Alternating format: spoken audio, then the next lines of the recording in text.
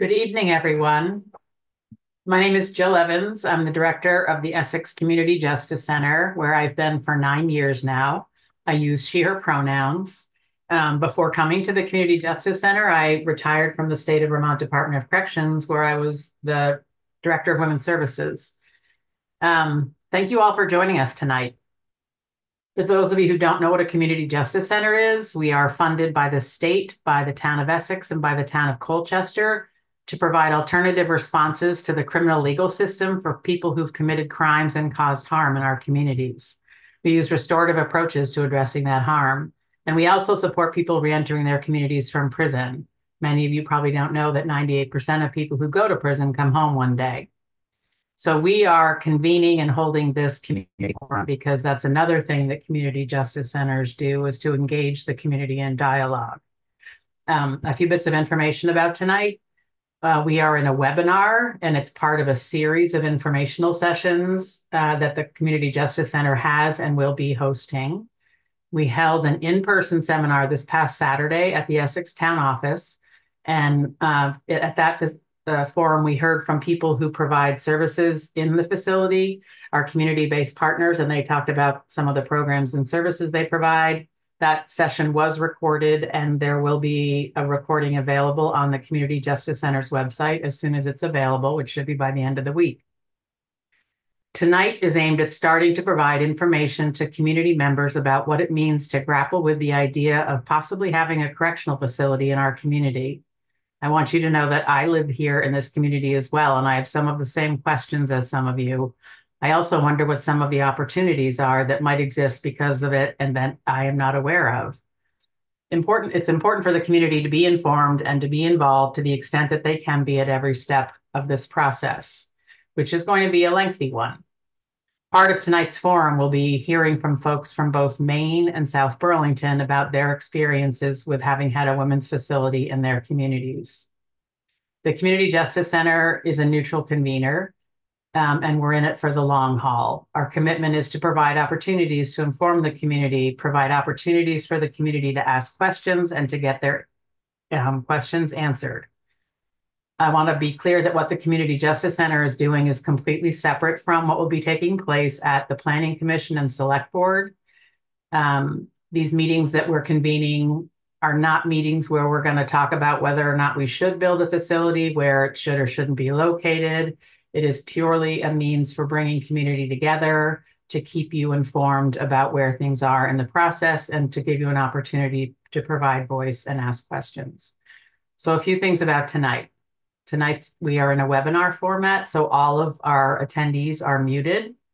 We ask that you use the question answer feature at the bottom of your screen for typing in questions for the panelists, not the chat function. There are two facilitators, Karen and Sarah, who will be behind the scenes feeding questions to the panel when the time comes. Today's webinar is focusing on what it means to be a community with a correctional facility. We'll hear from some panelists who present from each of their perspectives, and then after they've each presented, we'll open it up for questions and answers. Our panelists in the order of their presentations are Amanda Wolford, who's the Director of Women's Services from the Maine Department of Corrections, Chief Burke from the South Burlington Police Department, Kristen Culver from the Department of Corrections, he's the Deputy Commissioner, Al Cormier, who's the Chief of Operations with the Vermont Department of Corrections, and Tabrina Karish, who's the Project Manager for the Department of Buildings and General Services for the state of Vermont. Just to let you know that any questions that are not answered by the end of this forum will be saved and inform future forums. We are recording today's discussion, and it will be available on the CJC website as soon as it's available. And if your topic or question that you raise isn't addressed tonight, you can also visit the website that's listed on the slide that I don't know if it's being shown now, but we can make sure to show it again. It's a website for the Vermont Women's Facility Replacement Project. So that's all I have to say to open this up. I will hand it over to Amanda Wolford from Maine.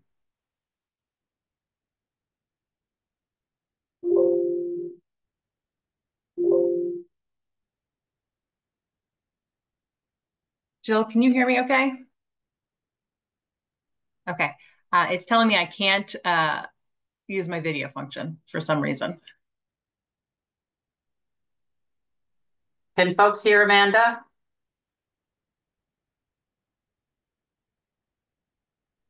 Yes. Okay, I will get started without my video, unless the host can change that for me. Just let me know. I'll turn that back on. But I am here smiling at all of you, I promise. So my name is Amanda Wolford. I am the Director of Women's Programs for the Maine Department of Corrections. I've been with DOC for almost 20 years, specifically working with women involved in our justice system. As I speak, there will be some slides that kind of go behind me that show actual pictures of our facility. Right now, you're looking at the pre-release. This is a 100-bed facility in our Wyndham community. This was built in 2017 and gave us the ability to really expand our programming services and offerings to our women's population. As Jill mentioned in her opening, the 90% of our population is returning into our community. So it's really important that we prepare these women to go back into those communities in the best way that we can. The facilities that we had occupied prior were just very antiquated and didn't offer the programming space. And that is because corrections wasn't always as forward-thinking as we are now. We were about housing folks, warehousing folks, and keeping the community safe, and not really about treating the folks and giving them the correct programming that they needed to reenter our communities and not return to us. We really understood that we needed to be forward thinking and really look at other models that were happening around the country when we built this facility. This is, in my tenure, our third reentry center. So we have moved into three different communities, this being obviously our largest and hopefully most sustainable building that we have. But again, because of 90% of our population is going back into the community, we really needed to have a robust plan for them. And having them released from a fenced facility really was not leveraging the results we wanted in terms of recidivism numbers. So giving us the programming space, which means meeting rooms, which means accessibility to technology. This facility that you're looking at right now on the screen was the first facility in our DOC, so in Maine's DOC, to be fully wired for Wi-Fi. So that means students can log onto their computers in any space and continue their education. This was really pivotal during COVID, and I'm so fortunate that we had the foresight to have this wired before COVID hit, because we did not have to stop programming because of COVID. We were able to set up in any space. We were able to distance ourselves. And because of that, we had very low COVID numbers. We had 0 deaths and only 1 hospitalization in the state because of this. So very fortunate to have that foresight. We do on this same campus, and I believe that's the idea for Vermont as well, we have a co-located facility, which is up to, it's right behind this building, actually, probably 200 yards away, a fenced facility. So that's really our diagnostic center. So women go through that facility first and are evaluated. They are evaluated for substance use. They are evaluated for mental health treatment. They are evaluated for educational needs, vocational needs, job placements, all things that will help them be successful along their journey. And from there, we develop a plan. And then we move them into the appropriate housing facility, whether that be a fence facility because of the length of their sentence, or they can move down to the reentry center within just a few weeks of intake. But we really want to make sure that that comprehensive process happens to make sure that they get all the evaluations that they truly need, so that that plan is really holistic and hits all the markers for that individual. So that's one fortunate. Oh, I think my camera's fixed. Let's see. Oh, do you see me? Okay, hi. Sorry about that. So that's one I would say positive thing about being co-located and being so close together is that movement between the facilities is very easy. Having events for the women, we can do some cross pollination with that and really be efficient with our resources. And again, make movement a lot quicker. As I mentioned, this is a 100-bed facility, and it is typically full. We do see a lot lower risk with our women, so they are more eligible for these types of programs, these unfenced facility programs. So again, I'm fortunate that we were able to have the capacity to move women who don't necessarily need to be behind a fence, because statistics tell us that women are not violent offenders. Women don't escape from prisons. So this was a very calculated risk that we took, and we're having really great results with it. The communities have always been very welcoming of us. Like I said, we've had to move this reentry center 3 times because it's expanded, and that old adage of once we know better, do better. So, we started with a very small 34-bed program, and we just kept having to expand based on need. Each time we have moved into a new community, our biggest supporters are the community that we're moving from. We have actually had community members from that community volunteer to say, hey, I'll come talk to, when we moved into the town of Windham, the folks from York County came up and said, you want this here, and here's why. And a few of those reasons were, we offered an employment base for small businesses, local businesses in the area. We offered a stable employment. Our policy states that women can go out to work at the 2-year mark. So you basically have an employee for 2 years if you'd like them, if they qualify for that. They're somebody who is reliable. They show up to work every single day. They have a ride. We make sure of that. They are sober, and they're getting all the treatment that they need. So they're in a really good space to be a really good employee. We have a lot of prep programs that go into that, soft skills. And again, because of the programming space, we're able to really prep these individuals to go into our communities and really be productive members of these communities. There's a horse farm right across the street from this. This facility is, state properties are usually in the middle of fields. So this property is in the middle of a field, and across the street is a horse farm that's been there for over 100 years. And it is a horse rescue. So what we do sometimes is, if the women don't have a long work history, is our partnership for volunteer base is give the women some experience with volunteering. The horse farm is just one example of that. We do some work with parks and recreation in our towns, walking trails, painting gazebos and cleaning up parks, things like that. So they really have opportunities to get out into the community, and again, give back to that community. Another great thing is that we bring jobs, we bring good paying jobs, we bring state retirement to that community. We bring insurance and health insurance and wellness programs. So it's a good we're a good employer.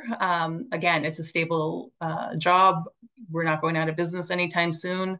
So those are some of the things that we bring to the community. I will pause here because I've hit my 10-minute mark and I don't want to cut into everybody else, but certainly happy to take questions at the end. But that will be my time. Thank you.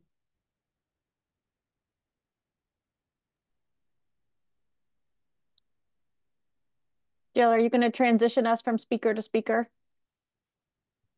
Yes, next we will hear from Chief Burke from the South Burlington Police Department. Good evening. Thanks for having me in this evening. My name is Sean Burke. I do have the privilege of serving as the police chief in South Burlington. I've spent the last 30 years in municipal law enforcement in the state. 27 of those have been right here in Chittenden County. So I'm very familiar with the current site at Chittenden Regional on Farrell Street, which is nestled right in at the intersection of Swift Street, if you're not familiar. The correctional facility is a single level building. It is noticeable by the fencing that goes around it. However, the neighborhood has been a center for a lot of growth here in South Burlington. Headquartered across the street is Vermont Gas. Across Farrell Street from the facility is Klinger's Bakery, just for further reference. Farrell Street extends back toward Shelburne Road in the city of South Burlington, and that area has been a center for a lot of residential growth. There's upwards of 500 apartment units there, as well as Edge Fitness and Kids program, and Rice Memorial High School. The building is fairly unremarkable to the neighborhood and is not a site for disorder that we respond to. And I can talk a little bit more about our data on the next slide. So the graph here reflects the number of times the South Burlington Police Department has responded to the Chittenden Regional Correctional Center. The numbers may be a little shocking at first, but let me give you the context behind this. So the lion's share of these incidents are instances where other agencies, be it the family court, another police department, or a criminal court, asks us to go and serve court paperwork, be that a subpoena, an abuse prevention order, or very similar occurrences. What's not reflected here are any response to crimes that occur within the facility itself. The Vermont State Police is responsible for any criminal activity that occurs within the confines of the center itself. And you'll see the presenters may be blocking a little bit, but in more recent years, our responses have ranged between 33 and 42 incidents per year. And I have personally checked those to ensure that those are in large number paperwork services on behalf of the court. Next slide. This graph does highlight our fire EMS responses to the property. We do have a career fire and EMS-based service here in South Burlington. Their work, as it pertains to the center, are ambulance responses. The small number of responses that you can see here highlighted in the red portion of the bar graph, or the orange portion of the bar graph, are actual fire calls. Those, I understand from the fire chief, are alarm activations and few in number. There was a conundrum in terms of the ability of our fire department to bill Medicaid, Medicare for the transport services. The city of South Burlington has worked that out and is able to effectively bill the respective insurance entities for the transports that they're doing from the center. Next slide.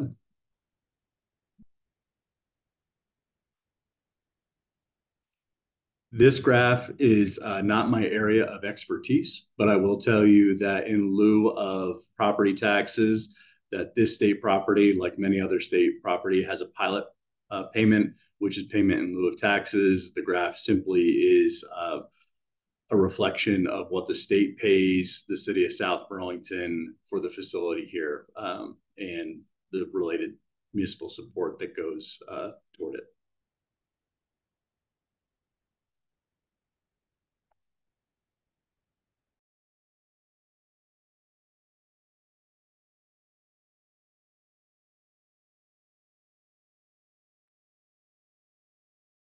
So if that's all you have, Chief Burke, then next we will be going to Kristen Calver.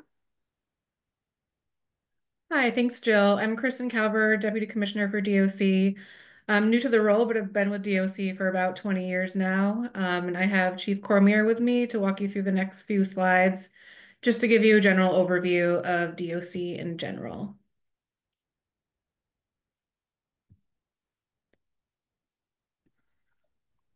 Good afternoon. I'm Al Cormier, the Chief of Operations with the Department of Corrections. Overview of the Department of Corrections. We're a unique entity across the country as a department that is housed within the Agency of Human Services. Most correctional agencies across the country are housed under public safety or under their own entity. This is a benefit for Vermont, as being housed within the agency, and the partnerships within other AHS departments gives us a more holistic approach to how we serve our population. We are also a unified system. We have no county lockups or county probation within Vermont. Vermont houses detainees sentenced individuals, as well as our community supervision, which are our probation and parole offices. We have 6 in-state facilities, 5 men's facilities, and the one women's facility within currently housed in Burlington. Our probation and parole offices, we have 12 of those located throughout the state, and our training academy is located in Lyndonville, Vermont. We currently operate on approximately a $200 million a year budget, which is 98% general funded, and we hold approximately 1,000 staff within our ranks. And to Amanda Wolford's previous comment, we are an excellent employer, although as many law enforcement and public service agencies are struggling with staffing. We do offer a great benefit package to our staff, and much like Amanda highlighted for the Maine Department of Corrections. The next slide, you'll see where Vermont, we rank as one of the lowest states in the country around incarceration ranks. 1/3 the national rate. Our current population today is 112 in our women's facility. Our total population that we have incarcerated currently is 1,411 as of today, and approximately 500 of those numbers are detainees held by the court. I think one thing to highlight that's important is the Department of Corrections has very little control over who comes through our door. Those that are held within our facilities are held by courts. They're lodged by local law enforcement agencies, and they're sentenced by the courts.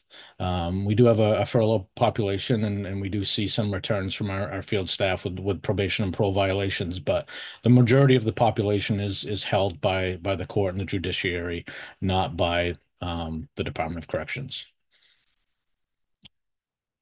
You'll see with this graph, population over the last 10 years, you'll see where it's reduced pretty drastically over the last 10 years. Obviously, during COVID, we saw a drastic reduction where we were getting more people out of our system across the entire state. And then over the last 2 years, where we've seen a slight increase, with that average population being 114. And as I just mentioned, we're at 112 today. You'll see that broken down by the average sentence population and the average detainee population. Current conditions at CRCF, these are a few photos that we have. You'll see it's very much a brick and mortar building. It looks like a typical correctional facility. Bars, steel, bland colors. The living arrangement you'll see here, this is a 4-person cell at CRCF currently. 4 women held in this one room sharing the bunk space, the storage space you can see in the yellow lockers. The lighting is poor, not a lot of natural light. That natural light is also obstructed by the steel bars.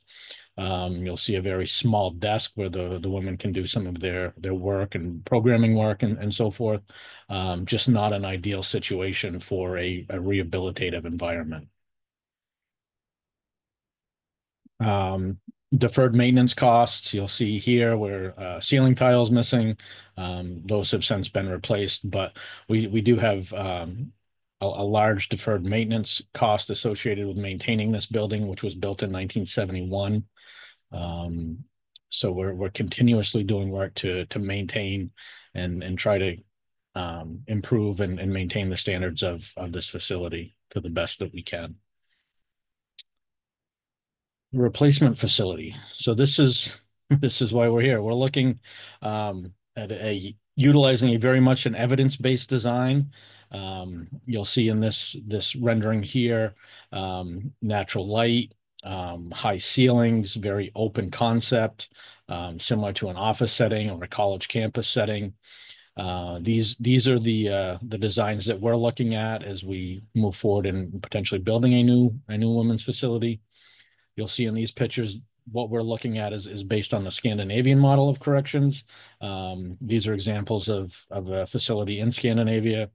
Again, much open light, natural light, trees, nature, amazing program space, This is a dining hall, again, much like a college campus. The natural light with the nature background, much more therapeutic and inviting than the current facility that we house our women in. I think these are a lot of the same slides that Amanda went through the main system.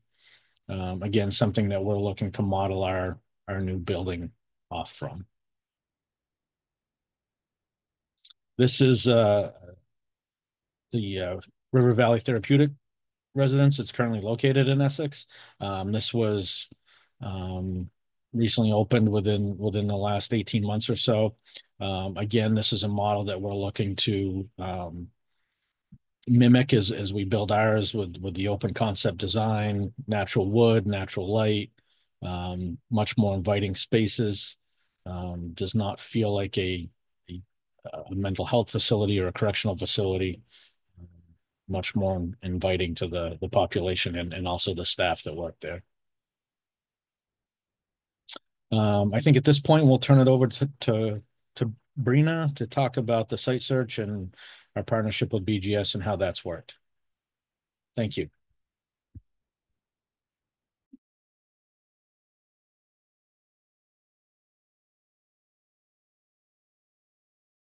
Hi, I'm Sabrina Karish. I'm a project manager for buildings and general services, as well as an architect. Just to touch on a few concepts from the slides that Al just went over. So our vision for this facility is to create a facility that enhances individuals' well-being through evidence-based design. Evidence-based design started in healthcare and long-term treatment programs, where they found that your environment has an effect on your health and your ability to heal both mental and physical trauma. These concepts transfer to the corrections environment as corrections moves to a treatment-based model to improve outcomes and reduce recidivism. So evidence-based design principles are similar to trauma-informed design. They include calming color palettes, natural light, sensitivity to sound, connection to nature, both bringing nature inside and the connection to outside space, occupant comfort, this ability to control heat, air conditioning, et cetera. This improves well-being for both incarcerated individuals and staff.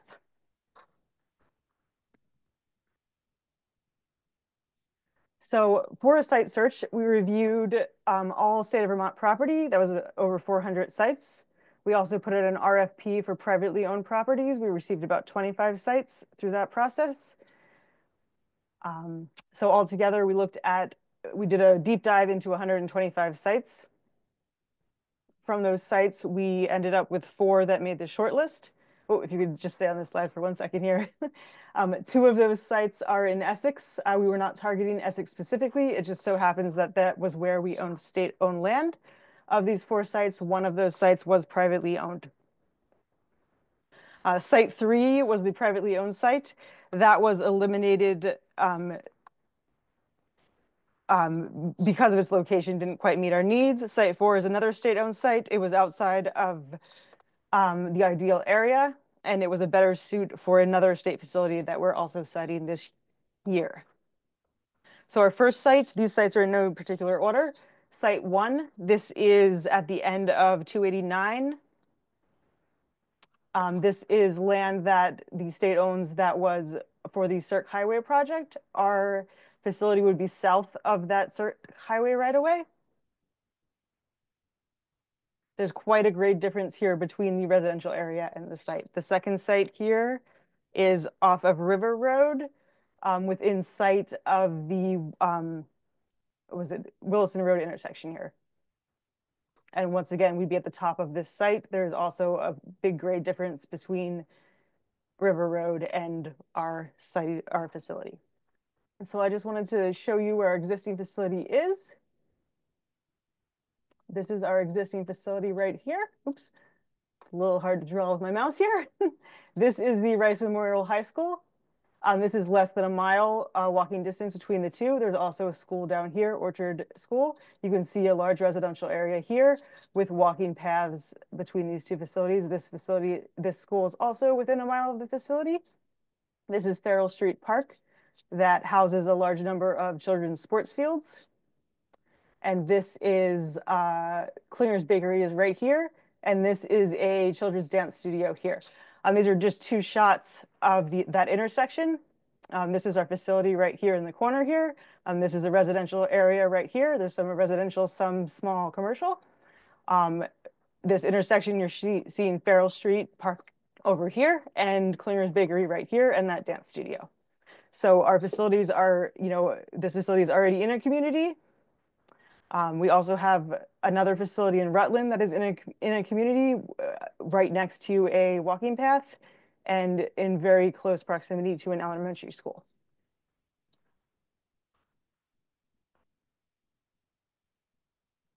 And I believe that is our last slide.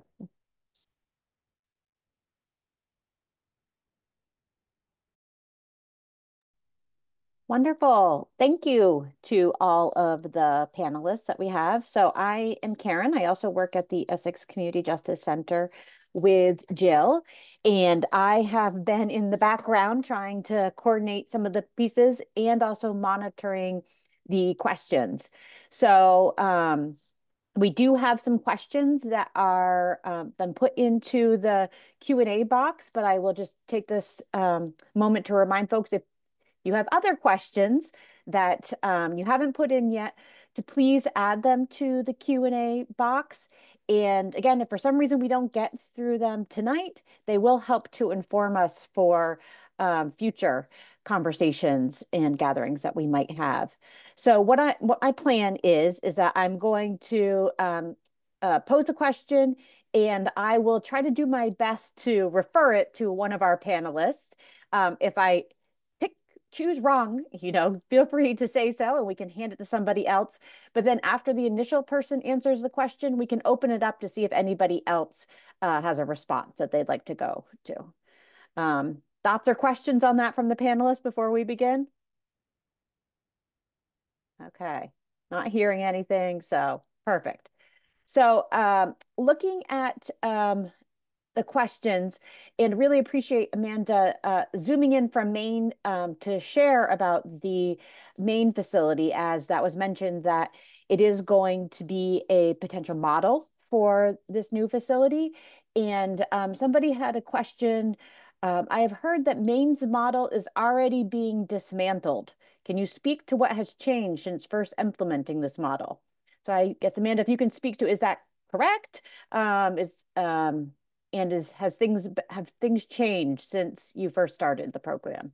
Yeah, I'm not sure what the dismantling might be. However, I will say that about a little over a year ago, the beginning of 2023, we did have a pretty big administration change here in Maine. So one of, a real big champion and really the co-creator with a few of us of the Maine model of corrections, Dr. Ryan Thornell, he was our deputy commissioner at the time, did leave to take over the Department of Corrections in Arizona.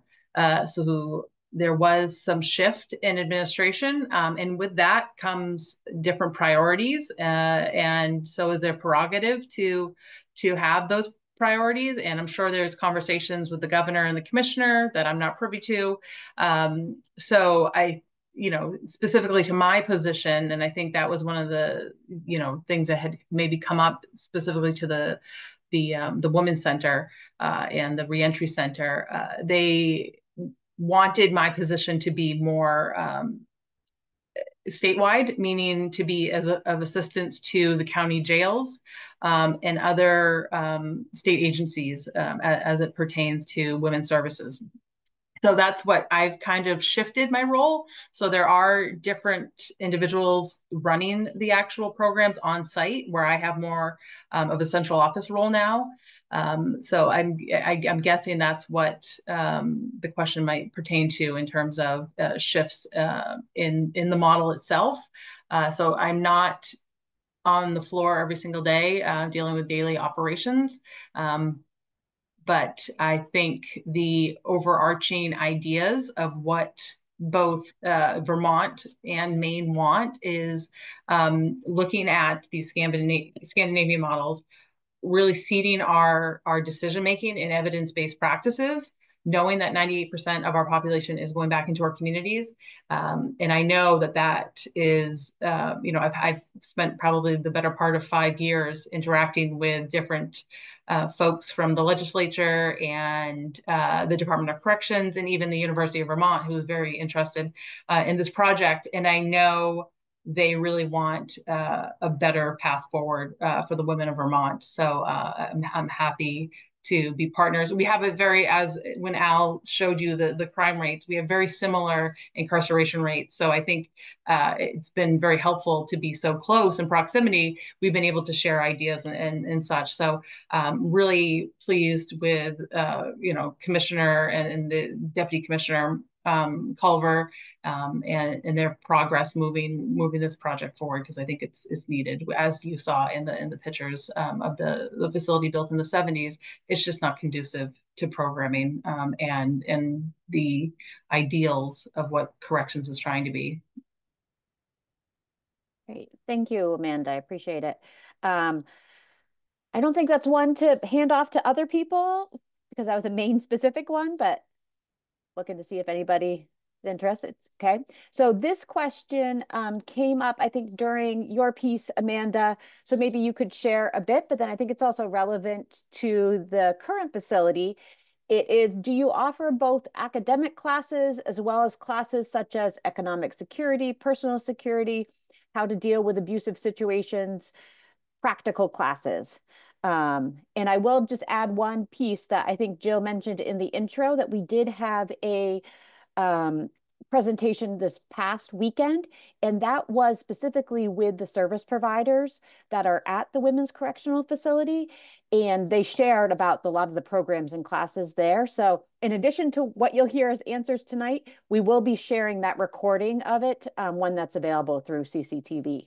So Amanda, if you'd like to share what kind of programming you have, and then we can let somebody from DOC do that as well. Sure. Yeah, absolutely. No, as I mentioned in my portion, a very holistic approach. So that means treating the entire person and really meeting them where they're at and finding what interests them to help drive them. So yeah, our classes do address things that have happened in their past: substance use, personal decision-making, boundary setting, relationships, practical skills like budgeting, things like that.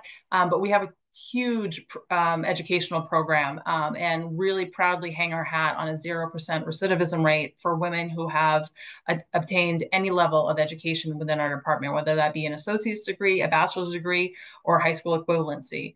I think that's really the key to laying the groundwork for their futures, is really obtaining those skills that make them employable in jobs that are a living wage rather than minimum wage, because we know that jobs and housing are really the two biggest factors from keeping especially women out of our facilities. So yes, to that question, it has to be a whole person approach to be successful. So yes, absolutely. And that's paramount to our programming. We're also, not everybody is on a college track, and we recognize that. So vocational programming is also very important. We have classes, actually, we take the women off site to a community college, and we have a partnership with them for HVAC and for welding. We have a CDL class going on right now.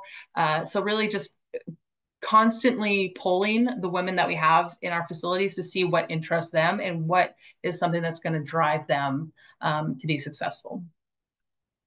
Thanks, Amanda. I don't know, Al, would it be you to cover it from Vermont DOC perspective? Yes, I can take that. Thank you. Thank you. Very similar to what Amanda said. We do offer educational programs. We have a certified high school within the Vermont DOC. The Community High School of Vermont is an accredited high school program where people are actually able to earn their high school diploma. We do offer GED classes, and we've recently partnered with CCV for college credit classes within our correctional facilities as well. And I know we do have a number of women that have taken advantage of those programs. So not only do we have the academic piece, we're starting to stand up and improve our vocational training offerings as well, similar to what Amanda talked about in portable labs for welding certification, We have heard some interest in the HVAC and some other technical programs. Currently in the process of trying to partner with some of the local CTEs to offer those classes, as well as our own staff within the facility in those mobile labs. Again, carpentry, HVAC, the welding component. But there's also the risk reduction programming that we offer for the women. You know, we do a risk needs assessment of the women and look at their needs for programming, in whether it's substance use disorder, whether it's a violence component, whether it's parenting. We have Jess Kell and the Kids Apart program within our facility that's really working to bring women and their children back together, reunification, and parenting skills. The Vermont Network is present every day in that facility, offering classes for women who have been victims and survivors of abuse situations and helping them through that. So we do have pretty robust programming within the facility now. We just don't have a lot of good space for it. And that's something we're looking at as we design this new facility, is around increasing programmatic offerings and programmatic space for the women within that facility. Thank you for that, Al. So since we're in kind of the service and provider type piece, I think I'm going to stick with this theme, and then it looks like we have some questions that are related to like the need of a facility and the siting of it. So to finish up this topic, the question is, and I think this will be for you, Al, again, is how will this new facility better support visitation opportunities between incarcerated women and their families? Great. Yes.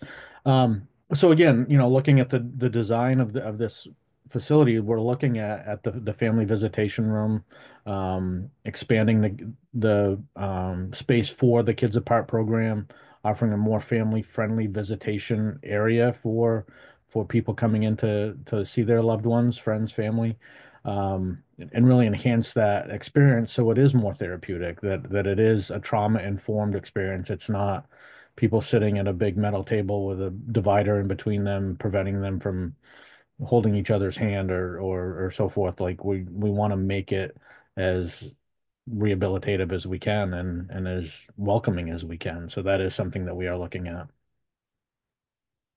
Thank you. And then another one came in on this topic, so I'm going to slide it in before we switch, is, and I think this gets to the mental health services that are offered. Somebody is asking, what % of residents who enter a facility have mental health diagnosis, mental health concerns, and what are the number of clinicians that are available on site to work with that? Or I guess clinicians and services. Yep. So I don't have the actual percentage of the population that is receiving mental health services now. I know that it's a high number for sure, as well as with our MAT program, the medically assisted treatment. We have a high number of those incarcerated individuals as well. But with our medical and mental health contractor, they do provide comprehensive medical services. We are one of the largest medical providers in the state, behind UVM, with our population and the facilities where we house our population. But we have a robust mental health staff through the WellPath contract, as well as our medical staff, and the substance use disorder staff. So we do offer those programs through the WellPath contract. Thank you for that. And this next question, again, sticking with this theme for a bit while questions are popping up on it, could go to Amanda as well, because I think this came up, Amanda, during your piece of talking about how there is one of the benefits of having a pipeline of employees is that you said that they would be sober employees, like you would, and so somebody asks, how is sobriety monitored? So I think maybe for you to answer that from your facility's perspective, and then Al, maybe you can share how that is done for Vermont. Sure. So obviously we do randomized testing. We would test upon suspicion. But if someone comes in with a significant substance use issue, we're not putting them out to work on day one, right? We're doing some treatment. We're getting maybe MAT on board if that's something that they're interested in and is appropriate for them. So those things are all put in place first before they go out. We also, one of the things that we really want, and I think this should be said because I think it's important, because I think this is where Vermont's head is at as well. The facilities are fantastic. It's the culture within them. It's what kind of culture are we supporting? And these facilities with light and space, it's saying that this is important, and you are worthy of treatment and getting better and being well. So the space is part of it, but it's a culture of the staff, and really what we want to implement and really emphasize with our population is, come to us. If you're feeling, you have been out to work, let's say for 2 weeks, but something happened at work or something was triggering, let's have that conversation ahead of time. We don't want you to have a slip and it set you back. We want to work through that and offer the services that we need to up front to get you back, on your feet and not feel, it might be the place, and maybe it's not, the right fit job for you. So it's constant eyes on and constant support, like coming back, like, I have a really rough day. Can we talk about this? Instead of like, oh, when I used to have a rough day, I'd come home and have a drink. No, we're going to come home and we're going to process what happened at work that day.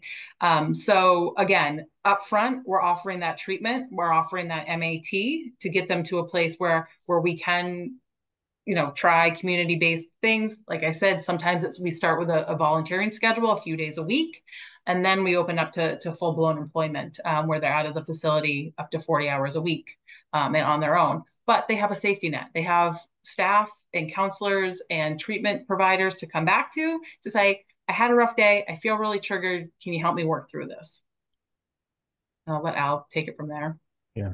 No, I would echo a lot of what Amanda just said. Like the wraparound services are very important. The communication with the caseworker, the communication with the mental health clinician, the communication with the treatment providers that are coming in from the community, such as Vermont Works for Women, the network, Kids Apart. Those are all resources for the women coming back, whether they're going to work or they go out and they have an unsuccessful reentry and they come back in. Those resources are important to monitor, to support, to communicate, and ensure they're getting the services they need to be successful. Thank you both. I'm realizing I haven't opened it up to anybody else. Maybe what it is if folks put their screen on, that will indicate to me that you want to be added to respond to a certain question. But right now, it seems like it's the Al and Amanda show. This is great. So I'm seeing a couple questions. I think this is to you, Al, of concerns about staffing, whether it's staffing for the medical service that are being provided, with the new facility or maybe even at the current facility, and also with officers. I think how I'm hearing these questions is, how is this all going to be done? These things sound like great ideas, but there's staffing concerns now, and how are staffing concerns going to be addressed down the road?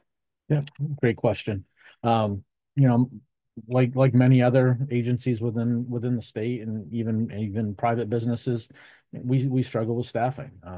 Staffing challenges exist across this country, both in the public and private sectors. In the medical field, we do struggle with that.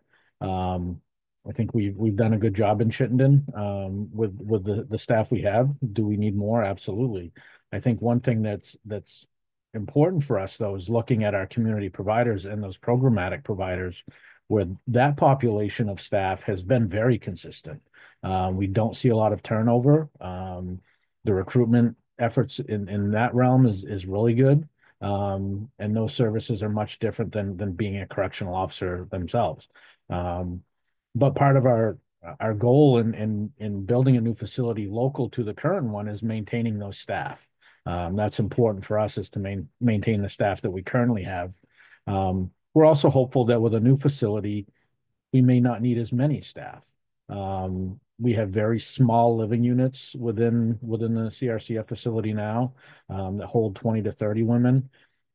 If two 20-bed units takes 6 staff a day to operate. If we have one 50-bed unit, then it's it's 3 people a day to do it. So like a larger living unit, larger space for where the women would reside will result in less staff.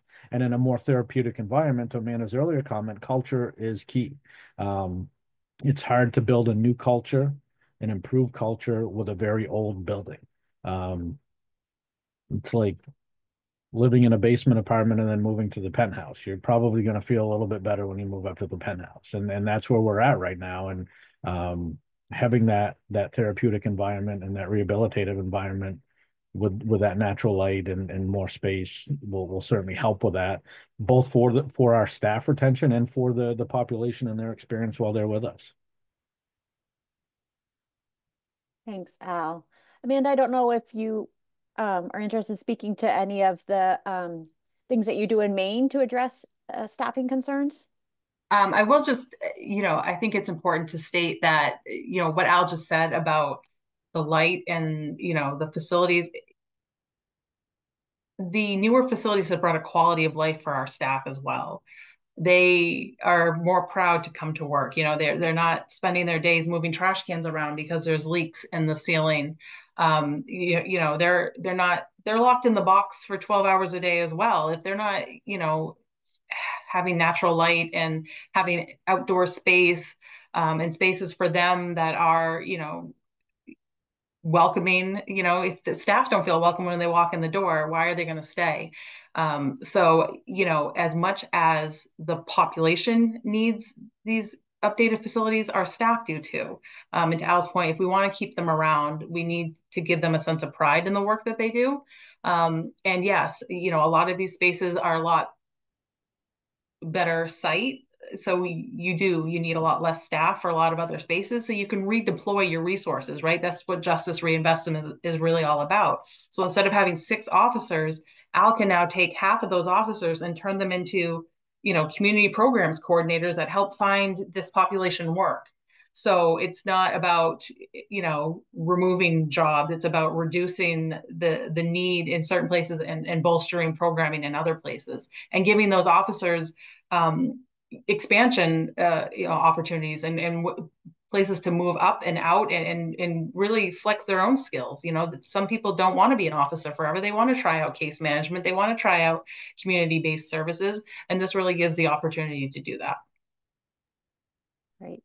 Thank you both for that. I'm going to switch gears. I think this is going to bring in a new voice. I think it's going to bring in Sabrina because it's going to talk about some of the siting pieces. I'm seeing some questions about the location. It looks like the environmental impact of it. Like folks are looking for the exact location because it might be right next to their driveway. And somebody was also talking about the school. I don't know, Sabrina, I don't know if you're the person to speak to. What are some of the things that need to consider in siting? And what are some of the upcoming decisions that are going to be made about that? If you can speak a little bit more to that. And I don't know if you've seen these questions too. I can ask them specifically, but I figure I'd start with that. Sure. So we had some very long questions here. So we are at the site selection phase of this. We've not selected a site yet. We don't have a preference. We're waiting to see, what the town, if the town has a direction they'd like us to go in. So we have not designed this facility yet. We do have a very conceptual design, basically of just the spaces that we need and the approximate footprint it would take up.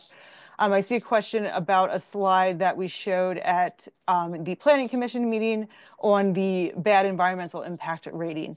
So that looked at the entire site. This is for site 1. That entire site is over 300 acres. There was some wetlands, and with those wetlands, there was some endangered species and plant life. Our facility is not in that portion of the site. So that's why that site is still acceptable to us.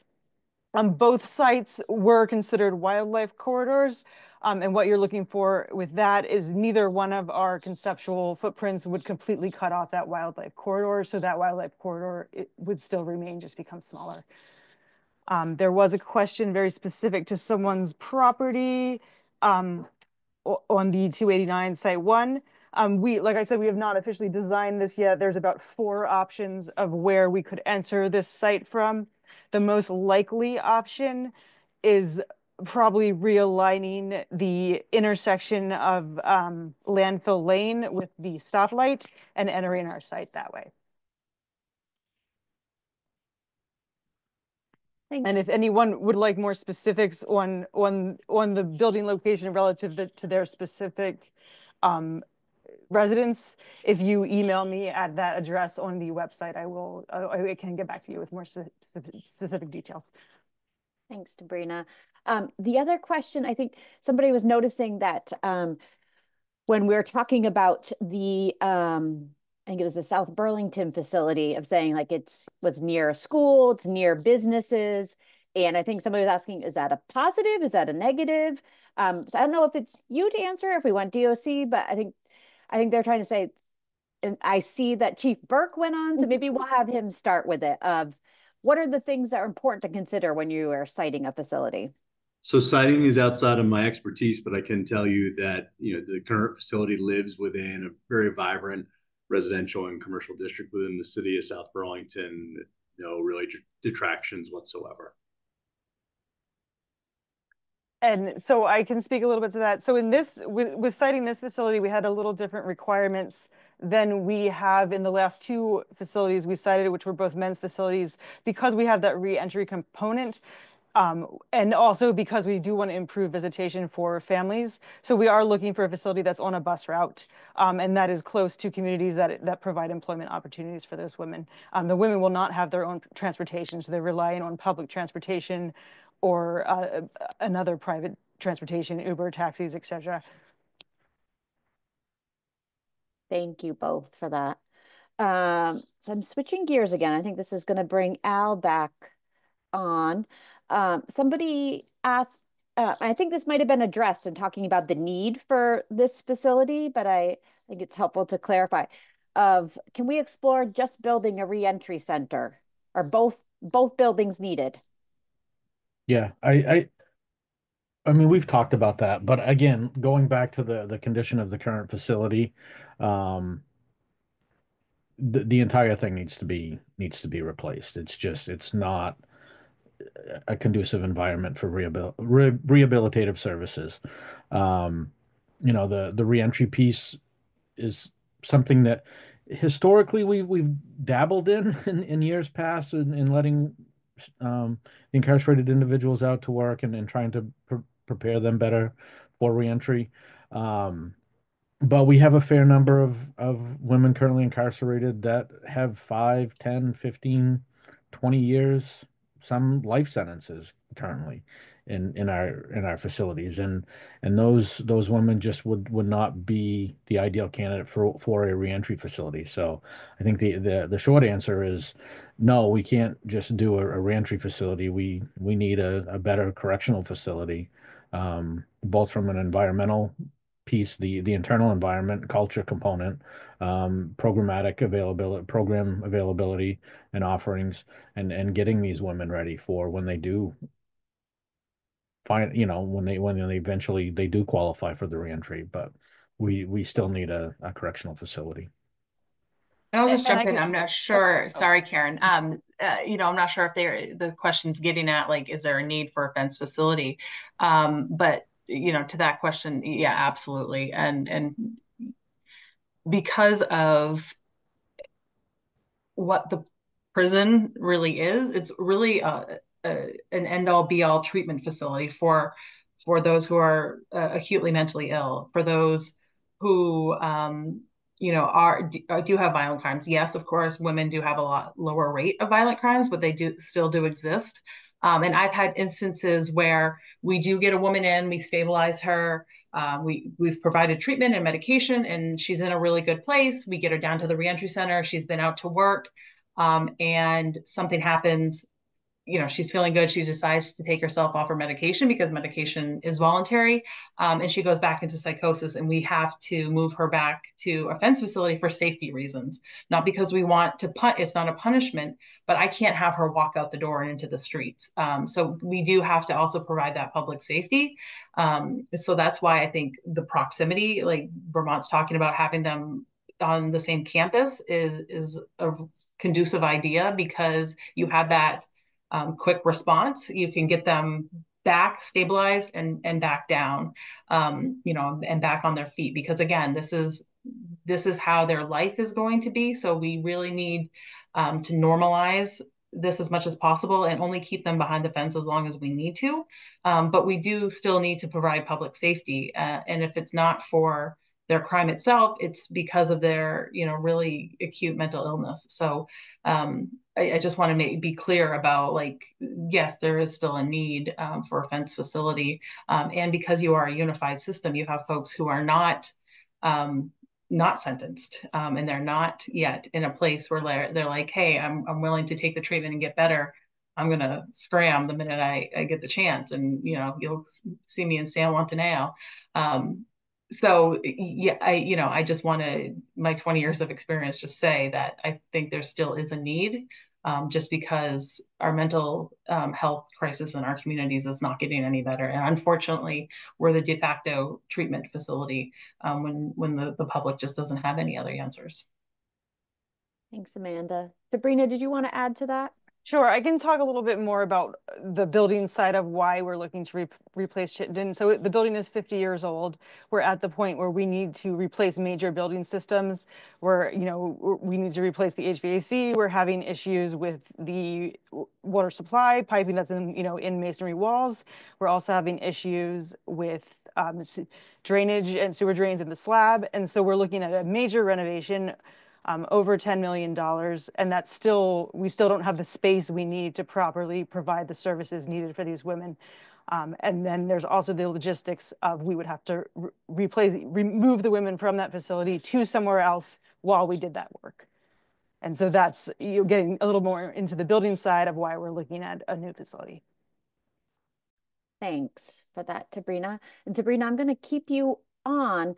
I don't want us to fully go down this because I don't know how relevant it is to the full topic, but there seems to be some questions about the the environmental impact piece of it.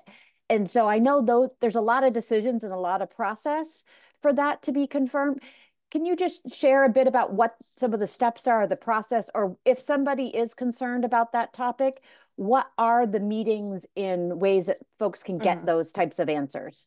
Sure. So this is just the beginning of probably a 3-year permitting process. So both sites would have to go through Act 250, which requires an environmental impact study.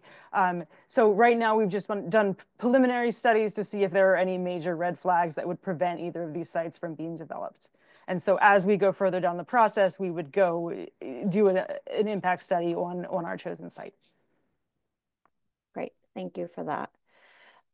This is going back to, I see a couple of questions that are around looking at the population that either is at the current facility or would be at the new facility. And it's what is the number comparison between the rehab reintegration unit and the incarceration unit cells? So I think this might be an Al question. But I don't know, Amanda, if you want to share from Maine perspective as well. Happy to have both of you. Al, do you want to get us started? Sure.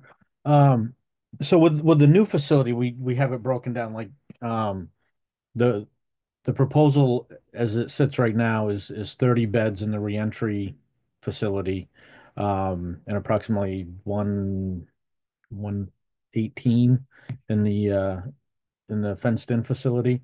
But those beds would be our mental health beds. Those would be programmatic beds. Those would be a detainee population. And to speak to the earlier point about being a unified system, we have no county systems to hold a detainee population. So the State Department of Corrections holds both sentenced and detained population in the same building. So this would give us a separate detainee area as well to not mix those populations. So there's a number of beds broken out, and maybe Sabrina can speak more to that with the current design of the proposed new facility. Currently, we have very limited capabilities in providing a programmatic bed or a general population bed. We have to accommodate with a facility that was built basically as a warehouse in the 70s for men. It was designed as a men's facility, regional facility.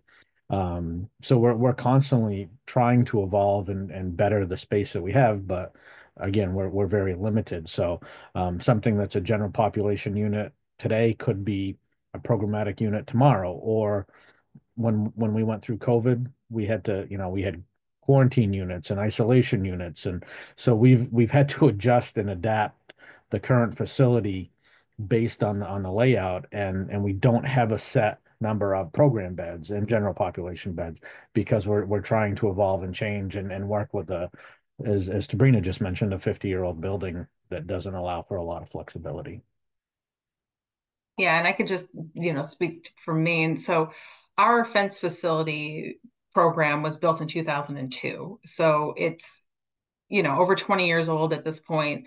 And there was some short-sightedness in building that. There's not enough actually, there's no medical beds for women. So we have to, like Al said, you kind of move around the population to get your needs met. We do have an acuity space for those who are, dealing with some particular, acuteness, some significant mental health issues at the time. But that's really what we have. We do also have an aging population, so we have to be very creative in how we're housing them. And there was some short-sightedness with the 2002 build. And again, we have a lot more information now. So we are actually going back and retrofitting as we speak. We have several plans to build a medical wing for the women because that didn't exist when they built it in 2002. So yeah, those spaces are needed for both men and women, and they just don't exist right now for the women here in Maine. Thanks, Amanda. I'm not seeing anybody else on that one. So this is kind of a couple more questions related to the population. I think this is going to be you, Al. I think you did address it in part of your presentation when you were talking about detainees and how Department of Corrections really doesn't get to decide who comes. That you are the place because it asks, what are the alternatives to jailing women who are not violent and are awaiting trial? If you can speak to that a bit. Yes. So very few options at this point. As I did state earlier, the judiciary is responsible for lodging people in our system. So the court makes the determination if somebody should be lodged, and then they're brought to our facility where we process them, and if they're able to make bail, they make bail. If they're held without bail, they're awaiting trial. But those decisions really fall within the court. We're just a receiving agency in the meantime while they're awaiting trial or resolution of their crime or serving their sentence that's been imposed by the court. So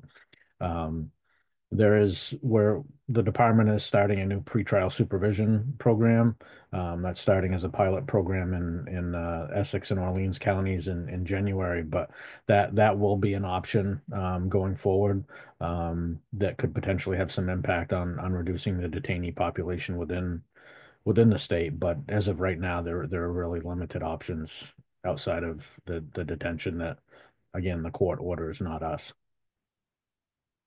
Thanks for that, Al. Anybody else want to speak on that?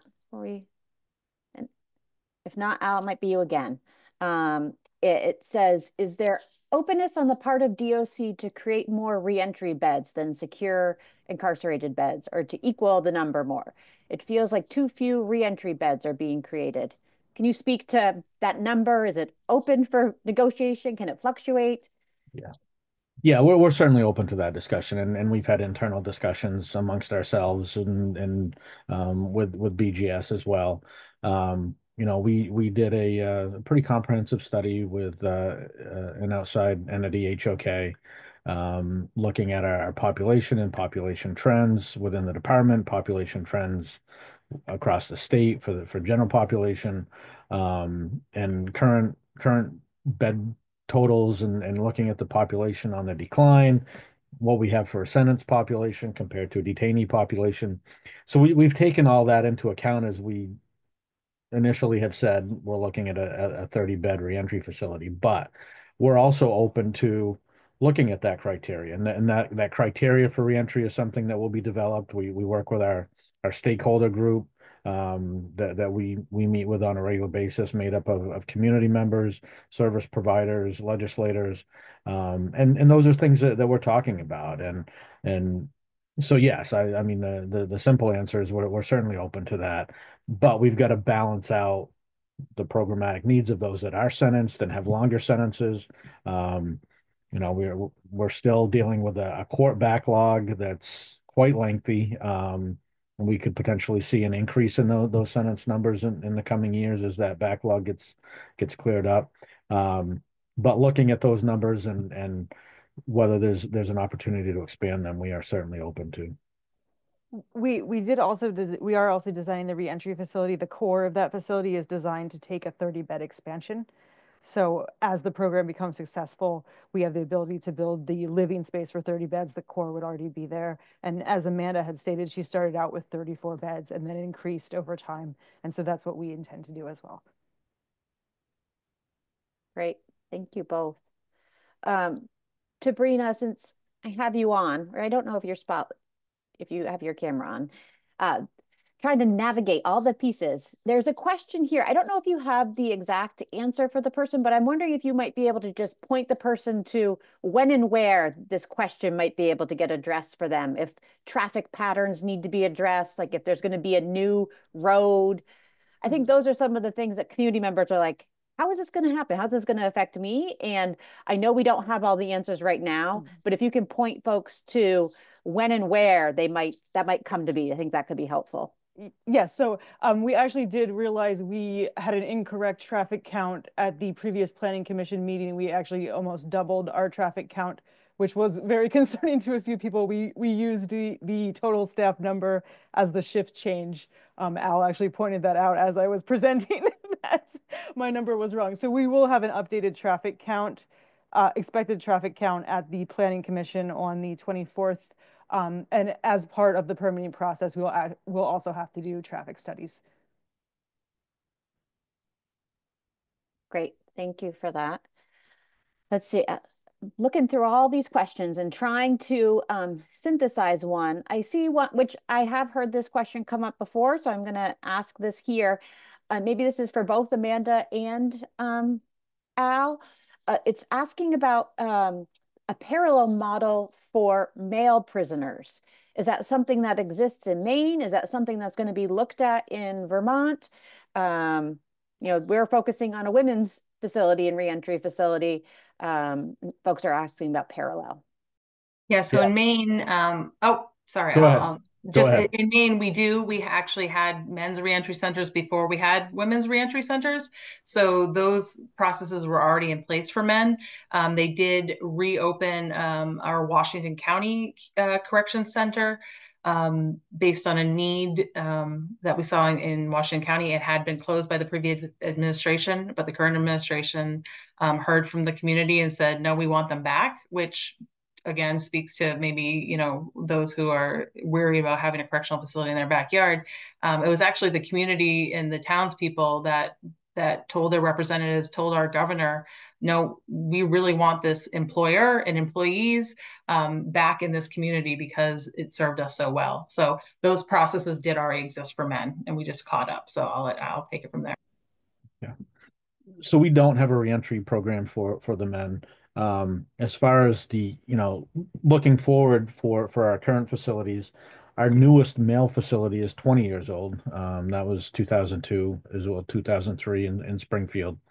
And that's dated, but we're also looking at that. The last 4 years, we're just finishing up a program with the Urban Institute, the Prison Research Innovation Network, where we've looked at humanizing the experience within the facility, both for the population and the staff. So we're looking at these models. We're looking at those Scandinavian models and looking at how we can improve what we have currently. The 10-year study that I talked about with HOK, the women's facility was the first to be identified as most needing replacement. But we're also looking at Springfield and how we can improve the environment there. We've recently created an honors unit in that facility. the population came together and made a proposal to the superintendent at the time around opening a coffee shop. So the population runs it would look like you're going to Starbucks, and it's inside a correctional facility, and it's pretty amazing. So it gives these guys an opportunity to make the coffee, to the baked goods that are being sold. And the staff and the incarcerated population are able to sit down and drink coffee together if they choose to do so. So those are some of the things in a small package that we're looking at as we reimagine the Department of Corrections, and part of our strategic planning that's currently ongoing. You know, modernization is one piece of that strategic plan for us. Health and wellness of the population is another piece. A just and equitable system, and our staffing is the fourth priority. So these are all things that we're taking into account as we kind of reimagine the Vermont model. And we've talked a lot about the Maine model, which we've, with good intention, have taken from Amanda and her team. A lot of great ideas, but we're also trying to incorporate a lot of that into the Vermont model of corrections as we reimagine what correction should be in our state. Kristen, I saw you went on. Do you have something you'd like to add? Yeah, thanks. And that's a great question. I appreciate that being asked. So in addition to what Al mentioned, the plethora of things that we're working on currently, the legislature did appropriate a small amount of funds to do a feasibility study for a men's reentry facility as well. So that is something that we're looking at down the road further, and would be partnering certainly with Sabrina on that effort with BGS. Great, thank you for that addition. And I don't know, Kristen, this might be you. I don't know if it's out. There's a bunch of questions here that are around funding for this. Okay. And my understanding of it is, I know it's limited in some ways. Like ultimately, you and BGS are putting out, what this is going to cost, and it needs to be funded by the legislature and the state. So it's not you making it. But if you could just kind of speak a little bit to the budget process for this and where the money comes from, I think that'd be helpful. Sure, and I'll look to Sabrina to fill in any gaps, but it's a slow process. We request like increment amounts year by year as the project progresses, and then to kind of stash away funds so we're prepared to make those like bigger purchases and start construction and the permitting, which in itself is a larger amount than I even realized as we started this process. So Sabrina, do you have any deeper insights to that? Sure, and I think Isaac wants to jump in as well. So funding comes from the capital bill, and the capital bill is roughly the same amount every year. And so what we've been doing for the past few years, and will continue in the future, it's probably going to take us about 10 years to build up the funds, is we take a certain amount, which ranges from like 10,000 to like 25,000 over the course of that 10 years, depending on what other state priorities are out there. And we basically just collect that so we can pay as we go with this facility for design and then construction. Yeah, I can add to that. Thanks, Karen. Hi, folks. I'm Isaac Gino. I'm the policy director for the Department of Corrections. This process will be long, as I think multiple folks have said on the call tonight, and it will involve a lot of coordination with the legislature. The legislature will be driving the funding for the facility, conversations around the facility, what it should look like. That'll all play out this coming session and in sessions to come. I think notably, it'll probably take place in House Corrections and Institutions, House Judiciary, Senate Institutions, Senate Judiciary, as well as the Appropriations Committees on both the House and Senate side. So as Sabrina mentioned, most of the funding for this will come through the capital bill. And it really just depends on the legislative appetite and our bonding capacity as a state. But the state has, I think last year, the last biennium, put about $15.5 million into the bank for this project. And so we'll continue to move forward, hopefully, to put that money away. I think just to answer one other question I saw in the chat around other alternatives to incarceration, I think that's a really great question that folks had. Last year, the Department of Corrections put $11 million into community-based services here in Vermont, including the community justice centers, which are critical partners in the justice space in deflecting people from the criminal justice system through pre-charge referrals, or on the back end in post-adjudication through reparative boards and the COSA model. There's also been a huge push towards transitional housing through the Burlington Housing Authority and Pathways, as well as working with all of the contracted providers that are at CRCF today. So for example, the Vermont Network, Mercy Connections, LUN's Kids Apart program. And so I think it's so important as we have this conversation to think about how we continue to invest in alternatives to incarceration and community-based programs, as well as trying to improve the conditions for the women who currently live at CRCF. And so I think that's going to be a conversation we continue to have with our legislative partners, and that we'll have as well, I think, with the town of Essex. I know we have a planning commission public comment coming up in just a couple of weeks, so looking forward to seeing folks there. But clearly, this is just the beginning of this longer conversation, and really appreciate everyone coming out tonight. Thank you, Isaac. That was a wonderful wrap up. I think we've got most of the topics and the questions. Like I said, we are going to save them. So I apologize if I didn't get your question exactly right. We will use those to inform our other future forums or gatherings. I did want to just leave time if any of our panelists would like to share anything, have any closing remarks before I hand it off to Jill to do the final wrap up.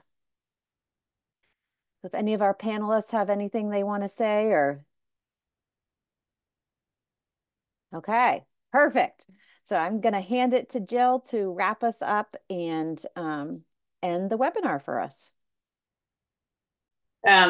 Thank you all for coming tonight. I don't know that I have an official wrap up, although I will. One of the questions that was asked was around being able to change the numbers who would be in the reentry unit versus the secure facility. And I can share that I heard from Commissioner Demmel in a different forum that could potentially require legislative action, that it's in statute that determines that the custody level of people who are considered detentioners is the reason why they would not be able to be at the reentry center, because they're currently designated medium custody. So I don't know if Isaac or Al, if you would want to speak to that at all, but the fact that having a larger reentry center might require legislative advocacy, I think is a really key thing to point out to the community.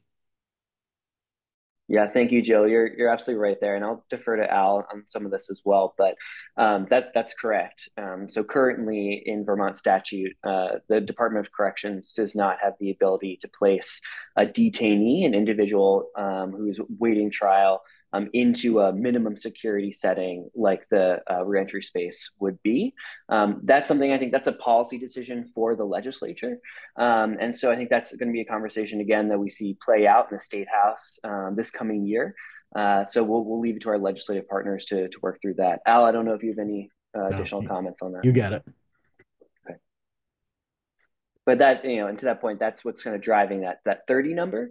But I think Sabrina also mentioned, we're trying to build this in a flexible way. So if there is opportunity in the future, if that statute is changed, either, coming years or many years from now, we're hoping that we can make sure that reentry space has expansion capacity.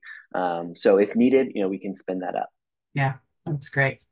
I thought it was important. I'm forever impressed since I moved to the Essex community, how thoughtful folks are and forward thinking in terms of, some of the questions that were asked tonight. But so thank you again for coming. The Community Justice Center is here, and we'll be staying connected to this potential project, and we'll be keeping you up to date. If there are going to be future forums, we'll look over the questions that got raised and see if there are any that got missed.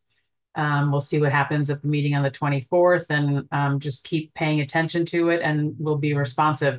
Feel free to email the Community Justice Center in the interim, either Karen or I. We're on our website. And thank you, and have a good evening.